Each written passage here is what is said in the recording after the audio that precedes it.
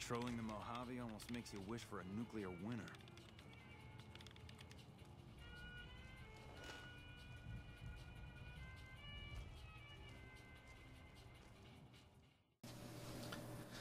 Hello peeps, how's it going? Long time no see. Matt Sparks here. This is Sundays with Sparky, as usual. Well, I say as usual, it hasn't been very usual, has it? So I'll start off by firstly apologising for the lack of content for the last 2 weeks.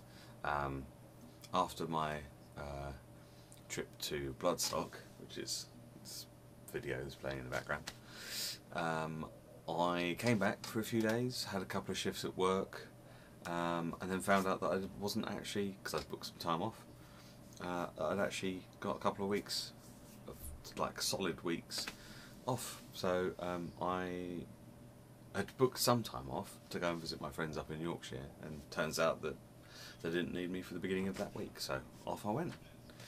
It was a little bit spare at the moment, a little bit impromptu, but so that's why there was no Sundays with Sparky last week or the week before, although there is some, I did get some random footage, so I'll put that in here. Hello peeps, a very sweaty, hot Matt Sparks here. There's not really going to be much going on the channel this week, because I've only just got back from Bloodstock last weekend, or on Monday. It's now the Sunday, so this should be a Sunday with Sparky, which it kind of will be, although I have no idea when it's going to go up, because I'm off again on my travels. I'm going up north, well, I'm trying to, hopefully this time without my car destroying on me. Destroying on me? That doesn't sound right. Being destroyed. Anyway, it doesn't matter. So yeah, I'm just about to leave. I've just got a few bits from the local Tesco's. Other shopping supermarket places are available, obviously. And yeah, so I'm just about to go. I've got about 300 miles to drive, or thereabouts. And so today, this is kind of going to be today's Sundays with Sparky, but yeah. I don't know when it's going to go up, so there's that. So yeah, I am taking my computer with me, so I might do some stuff while I'm there, but I can't guarantee I'm actually going to upload anything while I'm there, but we shall see. I might be able to get this up at least. And so yeah, so I'll see you later, bye! Okay, and now you're back. I think there was also some other random footage. I'll put that in here. Film the sheep. Film the crazy kamikaze sheep. You should be happy you're not.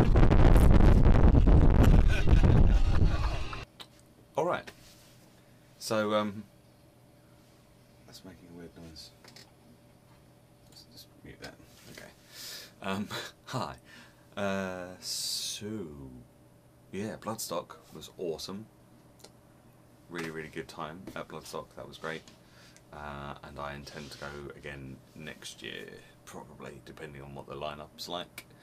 But if you've never been, or if you're into like metal or heavy rock, more metal, then you should probably check it out, because the atmosphere is so much better than Download Festival. The last time I went to Download Festival, everyone just seemed to be not very friendly. That might have just been me, I don't know, but I just got the impression that there were a lot of dickheads there, and people that just wanted to get really, really drunk and potentially getting fights, or you know, it was just that kind of atmosphere that didn't seem like a nice place to be. And the stages are so far away from each other that it was just a nightmare to get from one stage to another within a decent amount of time. So you'd end up missing like the beginning of a set because you just took you so long to get there. Admittedly, I haven't been to Download for the last few years, so I don't know if they've changed or not. But this is just my experience from sort of 2005, 2006. So yeah, I prefer it to download. Bloodstock all the way, baby. Hells yeah. Okay, so that was Bloodstock. What have I seen? I've seen the Wolverine. I don't know if I covered that in the last one. It was all right.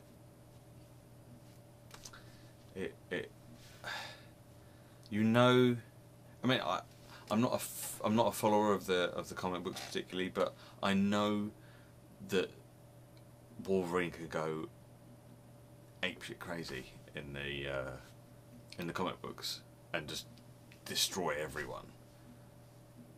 And I was so hoping that it was going to happen in this movie, but it didn't. Spoilers. Probably should have mentioned that. And I think it's because they're sticking to what's come before it. Because the Wolverine is like a sequel. It's like the next part of the story from X-Men Last Stand movie with Jean Grey and all the rest of them. So I think that's probably why it. Yeah, I mean, it's certainly better than Origins, X-Men Wolverine Origins thing. Even though that had Gambit in it, and Gambit was one of my favourites from when I used to watch the cartoon series on a Saturday morning as a kid. Gambit was always one of my favourites. So seeing Gambit in that one kind of made it a bit better for me, but still wasn't great. Anyway, that's besides the point. Yeah, so I saw that before I went to Bloodstock, and then I went and saw Elysium with Matt Damon. He's never going to be able to get rid of that. Well, I haven't been able to refer to him without at least once saying it like that. I can say it now, Matt Damon, it's fine. But you have to say it at least once.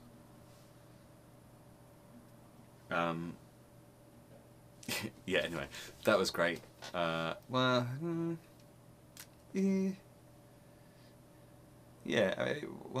it wasn't great. Okay, it wasn't great. It was good, definitely good, and probably worth seeing if you like that sort of thing. If you enjoyed District 9, it wasn't as good as District 9, but it was certainly enjoyable and fun and exciting in the right places. But yeah, I'm not sure. It was lacking something. I'm not sure what it was that it was lacking, but it was definitely lacking something. But it was certainly fun. Definitely fun. But they're the only two movies I've seen in the last 2 weeks. Actually, no, that's not true. I have seen some other movies, but none of them were. They were kind of like on the TV or whatever. So there's nothing like majorly important, particularly. Certainly nothing that I think, oh, I must tell you about this movie that I watched because it was incredible. Oh, I watched The Hunger Games for the first time. That was pretty good, I suppose. Certainly better than I was expecting, and not. It had an element to it that I wasn't expecting as well, which kind of was kind of a pleasant surprise, I suppose. Some of it was a bit silly, some of it I'd found a bit far-fetched and unbelievable. But on the whole, I found it quite enjoyable, which was a surprise to me because I didn't think I would. So there you go.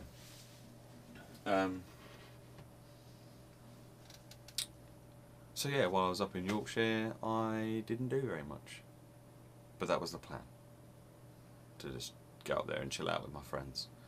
I did try and go to Whitby. I wanted to go to Whitby to take some photographs, because every time I go up there I'm like, I'm going to go up, next time I'm up in Yorkshire I'm going to make sure I take some photographs, and I always come back without taking any photographs. So this time I was like, right, we're going to Whitby and I'm going to take some photographs. So I went to Whitby. I went there, and the road from Pickering, which is the town I was staying in North Yorkshire, the road from there to Whitby is glorious. It's fantastic. There's some great views, and if you're up in that area and you haven't been to that area, then you should, because it's beautiful. So we got to Whitby, and it was obviously the day that everyone else in the world wanted to go to Whitby. So that was fun. Drove around virtually every car park. Well, certainly every car park that I'm aware of. And there was signposted. Just went to every single one. And they were all full. And we were seeing people that were going in as we were coming out of car parks. We were seeing them in the other car parks as well, still looking for spaces. So, and the weather wasn't very good either. The weather, it was really cloudy, and because of like all the hills and stuff, it was kind of quite misty as well. And I was just like, even if I do manage to get some photographs, they're not going to come out very well because the light's terrible. Because I wanted to go up to see the Abbey, because that's all, you know, Bram Stoker and Dracula and, you know, that kind of thing. And so I wanted to go up there and take some photos of the Abbey, but it was so misty up there because of the low cloud that I wouldn't have been able to get any. It would have either made the photos look awesome and spooky or just terrible. Oh, I'll put that one on. And yeah, so I was a bit disappointed. So we ended up leaving in the end because we just could not find anywhere to park the car. What the hell's going on with that? It's just taking its sweet time. That means I've been talking for about 10 minutes. Because the other one's finished. What is going on? Oh, forget it, doesn't matter. You can just have that going round in the background while I'm talking. Anyway, what was I saying? Oh, for God's sake, I hate when this happens. Yes, so, oh, that's right, yeah. So, as we're coming out of Whitby, there was just this huge queue of traffic, of cars and caravans and camper vans and trucks and vans and lorries and just vehicles as far as the eye could see, some trailing other things. I think there was a few that had jet ski things on the back of.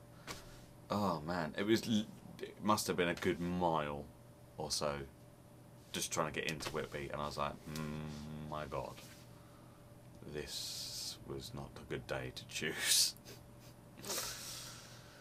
So that was unfortunate. But I had a nice time while I was up there. I went for a lunch at a pub kind of near Scarborough, and it's called the Denison Arms, and they do the best roast duck I think I've ever had. Not that I've had a lot of roast duck, but like that's my thing. Whenever I go there, I'm like, I have to have the roast duck because it's so good, so good. And they do it as, you can get it as part of like a roast dinner with like broccoli and carrots and parsnips and potatoes and roast potatoes and other stuff that's amazing. Cabbage, I think. Just generally, and then the plates are like this. They're like huge, and they put the gravy on there because northern lads love gravy. So you got to put lots of gravy on it. And, oh, it's glorious. And it's not expensive either, really. For what you're getting, it's pretty good. And it's all fresh produce because there's farms like everywhere. So it's like, oh well, we'll just get fresh produce from the farms. So good, so good. So yes, I recommend the Denison Arms, but make sure you book because it gets busy. If you don't book, you might not get someone to sit down. But it's amazing. And you should go there and you should eat everything because it's glorious. This is going to annoy me. 1 second. Okay, well, forget that. Yeah, so that was my little trip into... Oh, and the other thing... For God's sake. The other thing I've been doing is watching an awful lot of videos and streams about the Hearthstone beta. Now, if you don't know what Hearthstone is, it's the new collectible card game, video game from Blizzard, who make It's called Hearthstone Heroes of Warcraft, so it's kind of got all their World of Warcraft characters and Warcraft characters and stuff. And it's pretty cool, and I would really like to get my hands on the beta when it finally comes out. If it ever comes out in the beta as over here, because at the moment it's not in Europe, it's not available in Europe, and anyone inside Europe that does have a copy is incredibly lucky, or they've been gifted it by someone else. So yeah, so hopefully it's probably going to be another week or so before we hear about whether the beta will be going around in Europe or not. I don't know, but it looks really fun, and it's a bit of a different. I've tried Magic the Gathering and I don't really like it, but I think I'll really like this one. And it's not the sort of game I normally play, and I thought, well, I'll watch this video and see what it's about, you know, just kind of out of curiosity. And that was it. I kind of lost myself to watching. I was watching this guy streaming on Twitch, and he started at about 11. Well, I started watching him about 11 AM one morning, and it was like a charity live stream thing that he was doing. And it got to 11:30 at night, and I realised I'd been watching him streaming Hearthstone all day. He was still going. I mean, I left at 11:30, he was still going. I mean, that was pretty incredible. And he must have had like a catheter or something, because I don't remember him ever going to the toilet. And I was like, have you? I mean, I have. I know I have. I've been to the toilet several times while you've been streaming, but I don't know if you... Maybe he just had a bucket. I don't know. Maybe he had a hole in his chair, just a bucket underneath. I don't know. But that's some impressive skills if he didn't go at all. That's some... I'm not sure if that's impressive skills or whether he needs to see a doctor. I don't know, but fair play. And he raised about $1,200 for this charity thing that he was doing, so that's cool, you know? It's all good. Maybe I'll do some streaming at some point of something. Perhaps. I have a Twitch account now, so maybe that's something I'll try and do in the future. Oh, and I've got DX Story working properly now, so I'll be able to record some things that Fraps wouldn't allow me to, like trials. Tried to record some trials, and that didn't work with Fraps. Fraps was like, no, I'm going to lag your game really badly, and I'm going to make it so that you still have waiting for players messages in the middle of your screen, so you can't use any of this footage. And I was like, thanks Trials, thanks Fraps. So hopefully DX Story, it will work.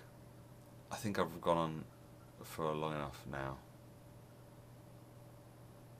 Yeah, probably. Yeah, so I'm hoping to catch up with videos over the next week or so, because I haven't done anything like I've not been able to do any recording or uploading for the last like 3 weeks really, apart from my Bloodstock stuff. I'm a bit out of touch with what I have uploaded, what I haven't uploaded. I don't think I've got any raw footage of stuff that needs to be rendered or anything apart from this. So yeah, I'll get back on it soon, and we'll get back into the swing of things very soon. All right, cool, lovely jubbly stuff. I'll see you again next Sunday, hopefully.